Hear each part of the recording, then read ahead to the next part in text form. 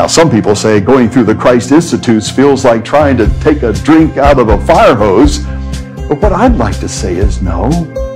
It's a time to sit under Niagara Falls, to just sit and soak. Now, often in Christian circles, we say Christians spend too much time sitting and soaking. They need to get out and start doing something. And in a sense, that's true.